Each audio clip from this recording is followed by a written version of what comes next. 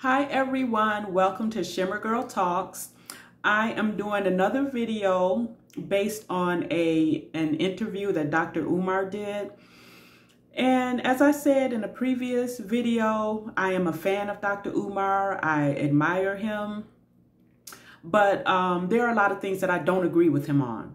And I'm just going to touch on a few things that he said that I would just like to challenge. And when I say challenge, you know, he's the professional and all of that, but, you know, this is my channel and it kind of ties into what my channel is about, you know, as far as Black women and responsibility, accountability, marriage and stuff like that.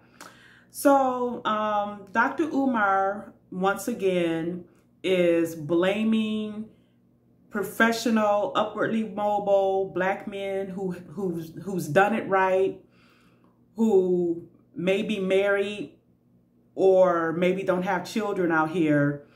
It's like he wants to put the burden on those types of men to come into the neighborhoods to save the women who choose dubious types of men to have their children with. Now, if the stats are correct, they're saying that 16% of the Black males in America are the ones that a lot of these Black women are repeatedly having their children with. And there are at least 2 videos online right now. You have one, it's a man that's got 7 baby mamas.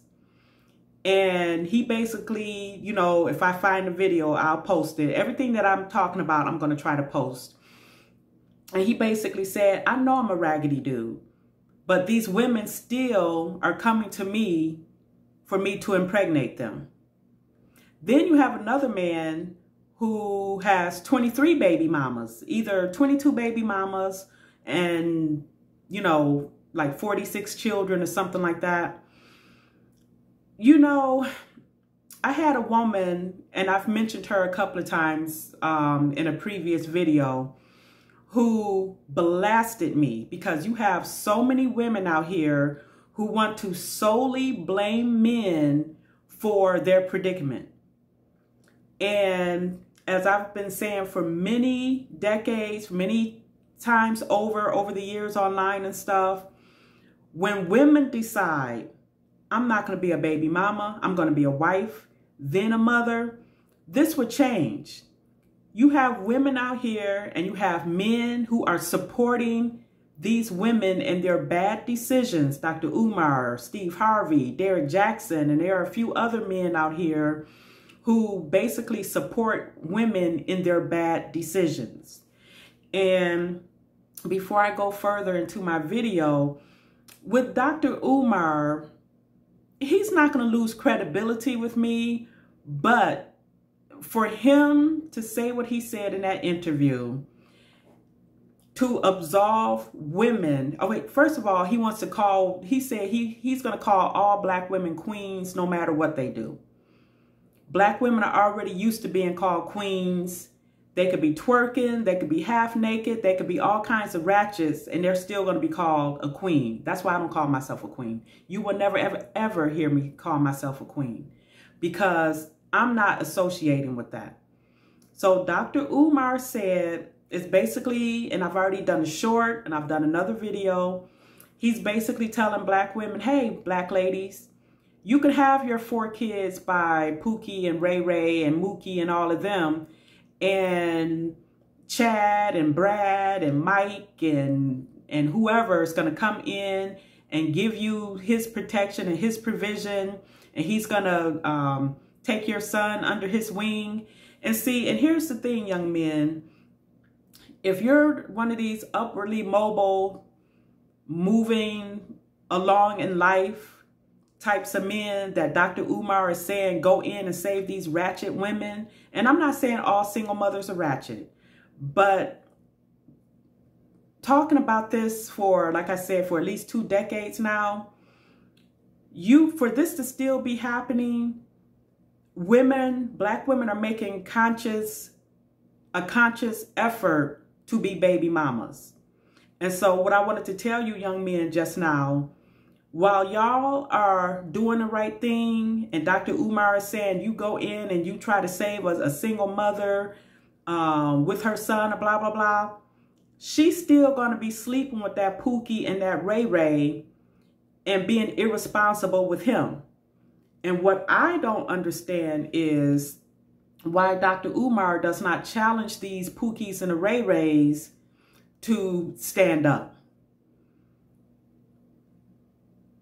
I know that, okay, I'm just talking because, as I've said on my videos before, I don't really talk to men. My whole platform is to talk to young ladies so they don't end up in, you know, the situations of being single mothers. We should not still be having this conversation, particularly when so many Black women say how we're the most educated, and I already know that we're the most enrolled, but you have Black women talking about how they're the most educated, the most independent, not needing a man, marriage is not a goal.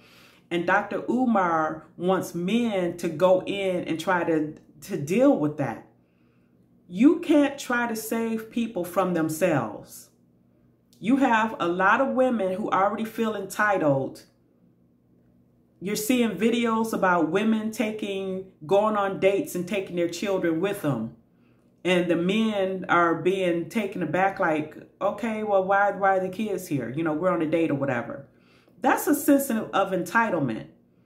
And a lot of these children do not have to come into being the way so many Black women are having these kids. And I've already done a video on that. You know, what a lot of never married mothers don't tell you. And a lot of it is irresponsibility that they don't want to be held accountable for. And so that's why I'm having an issue with Dr. Umar and the way he's going after the men who want to do it right. Because to me, it's not their responsibility unless they want to go into these neighborhoods and try to save, you know, these males and these women and stuff like that. And that could be dangerous even for them. Because a lot of these women could potentially set up these decent guys. You know, I'm just going into this neighborhood to help out and this, that, and the other.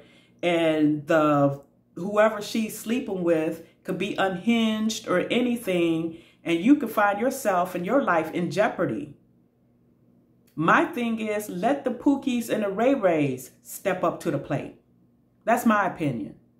Let them step up to the plate of responsibility. Let a former Pookie and a Ray Ray come forward and be mentors for these men. Because for Dr. Umar to be a psychologist and to completely absolve women of all accountability, now he might say that he's not, but when you watch his videos, he's absolving women of he doesn't want to challenge the women. Now, he might come forward and say, well, it's not my responsibility as a man to talk to the women should talk to the women. I do talk to the women. And I do have some women who are hearing what I'm saying. And the thing is, much like Dr. Umar, like I said, I admire him. I listen to a lot of what he says and everything. I don't agree 100% with him. And there are some women who watch me who may not agree 100% with me. You don't have to agree 100%. You know, I just like to give food for thought. I want to try to save women from going through a life of drudgery if they don't have to. You don't have to be a baby mama. Make yourself valuable to a man so that he can see, okay, that's a woman I want to put my name on and I want to take her off the market. Valuable in that way. And it's another video that I could do, you know, because a lot of Black women think that their value to a man is how much money she makes, the job she has, how many degrees she has, her $2,000 wigs and stuff like that. Men don't care about that. And I remember years ago watching Sanford and Son. I still watch Sanford and Son if I happen to catch it. And Lamont called Grady a dirty old man. And he was like, well, I'll be a clean old man when I'm a dead old man or something like that. But anyway, Grady has said women belonged in the kitchen, barefoot and pregnant, barefoot, butt naked and pregnant, or was pregnant or something like that. And that's when Lamar said, "You're a dirty old man." But let me tell you something, ladies. A lot of men still feel that way. And that sounds, in today's world, it sounds very sexist. It sounds very archaic.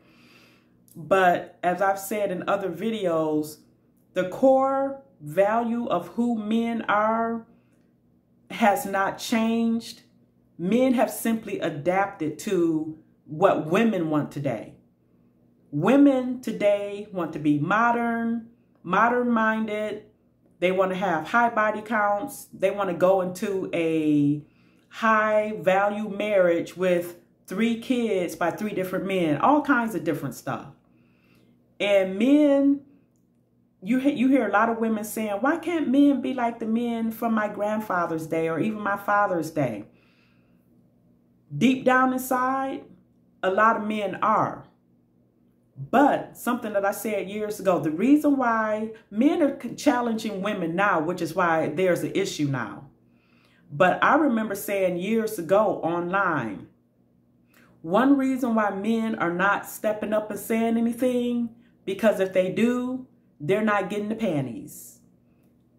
That is one reason why men remain quiet for so long, because they knew if they were talking like a Kevin Samuels or holding women accountable in any way, they weren't going to get the panty draws. And that's a fact.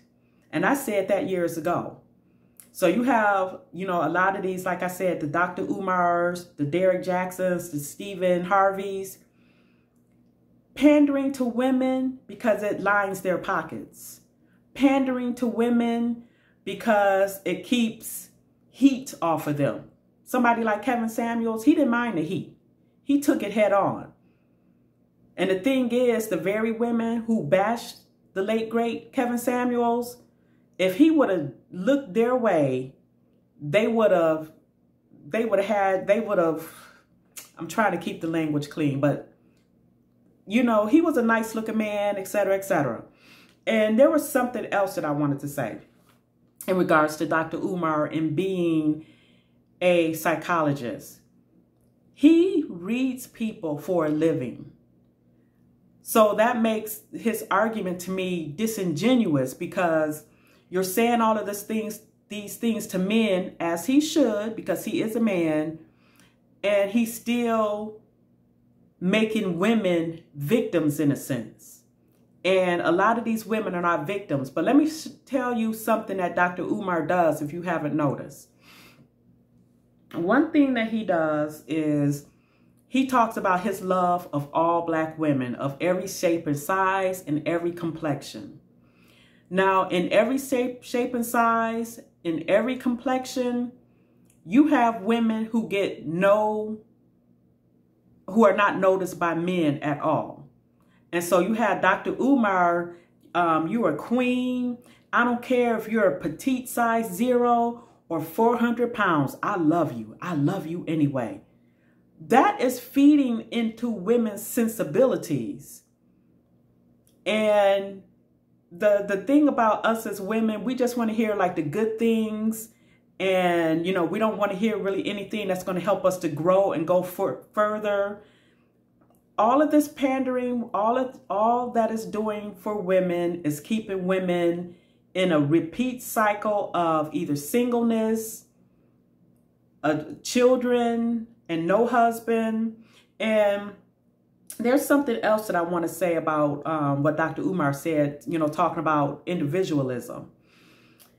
And I touched on this in a previous video, talking about, Black men in building a community. I don't know, in today's society, you almost have to be an individual. You really can't be in the village that Dr. Umar is talking about, because in that village, you have people who will victimize you. They feel victimized. They don't want to move forward in their life. So they see you doing better than them. You're coming in to help out them in their community. Next thing you know, you're being knocked in your head and robbed. Your car's being stolen. And I mentioned that in a previous video about when I said my brother, you know, he was going into like a pretty bad area to help out, feed people, and came back out and the tools or whatever on his truck were stolen. So you have a segment of people in our community who don't want help. They don't want solutions. They might want help like in a financial way, give them money, but then they still have the same mindset. In order for our community, in my opinion, to move forward would be bringing back the nuclear family. A husband, wife, then having their children. Living in a community of husbands, wives, and their children. Then that's where you can have your village of people looking out for each other. But it's hard to be a village. You're doing everything right that you're supposed to do in your home, associating with like-minded people. Then you go into the hood or less or poorer areas or something like that. And next thing you know, you're being set up to be robbed. And, you know, all the things that goes along with that. And I'm speaking in generalized terms because just because some people are poor does not mean that they're criminals. I'm not saying that. So I don't want anybody saying you're vilifying people that can't, you know, make it in life or whatever. But one reason why I try to talk to the younger ladies in particular, and I've said this before, you don't have to be a single mother. There are so many ills that comes along with being a never married mother. You have a lot of women in our communities that had their first kid at 17. By the time they're 21, they're on their third child and by different men. And we need to squash that. So I just wanted to bring that up. Oh, and that was something else that Dr. Umar said. Now, you know how he cannot stand the snow bunny crisis. Okay, that's his opinion. Snow bunny, snow puppy crisis, whatever. But he was talking more so about black men who are straying away from the race to get with a snow bunny or non-black woman. And so my thing to that is, if every black man in America who is with a non-black woman were to just leave her and maybe the children that he had with her, black women still are not going to be getting married because the few black men who are with non-black women, they are not the reason why black women are not getting married. And this is going to be triggering, and I don't care. Black women are the reason why black women aren't being married. And I've already done videos on that. I'll touch on it just a little bit here. First of all, black women will shame other black women for wanting marriage. You don't have to believe me. Just go on various forums on like either Twitter or Facebook. And if it's a marriage thread that comes up, look at how many women say marriage is not a goal. Marriage is not a cure-all. I ain't pressed to be married. Only broken black itches who have nothing going for themselves want marriage. You're a pick-me, you're a mammy. Black women have all of this language against marriage. So even if there were 100 eligible black men who were ready to make a woman his wife, if he's not whatever so many black women deem as husband-worthy material, and by that I mean maybe he's short, maybe he's corny, you know, he's not the sagging. I've heard a lot of black women want Tupac in a suit. I don't know what that means. I've never been a Tupac fan. He's got some good songs. He got a couple of good songs. But I have heard that a lot of black women want Tupac in a suit. So you have, you know, a lot of black men that a lot of black women think are safe, corny, steady, stable. They don't want that. They want excitement. They want somebody that's going to curl their toes and throw them down in the bedroom. And those types of men can do that too. But I guess it's an aesthetic thing. I don't know. But I hope you made it this far in my video. And if I rambled on a little bit, I'm sorry. But please like, share, subscribe, and tell me your thoughts. Do you agree with Dr. Umar? And I will post the link in my description box. Bye. Talk to you later.